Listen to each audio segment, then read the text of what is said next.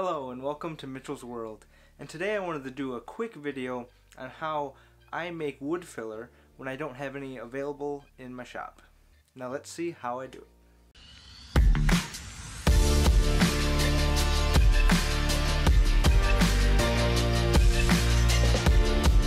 So this is a fairly simple process. All you'll need is some sawdust and some wood glue. And the sawdust, typically I use the same type of sawdust comparative to the wood that I'm using. So if I'm using pine, then I'll use pine sawdust. And make sure the sawdust is fine. The finer, the better for the sawdust. And once you have those two items, you can get a paper plate or a scrap piece of wood and put the sawdust down first, and then put some glue on top of that, and put some sawdust on top of the glue, and just mix the glue around until it's like putty.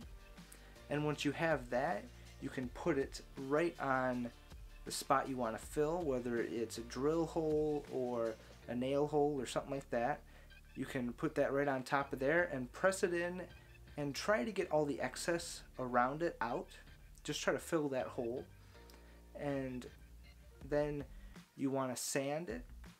Now I went from 60 grit to 220 because you want the rougher sandpaper to get rid of all that excess, and then the smoother sandpaper to really make it nice and level with the rest of the project. When you're mixing this up too, you don't have to use your finger like I did.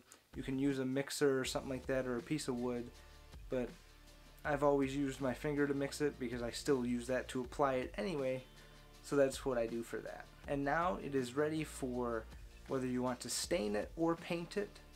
It's ready to go. Thank you so much for watching this video, and if you enjoyed it, please like, comment, subscribe, all the things, because it is so appreciated. And thank you again so much for watching. Have a good one.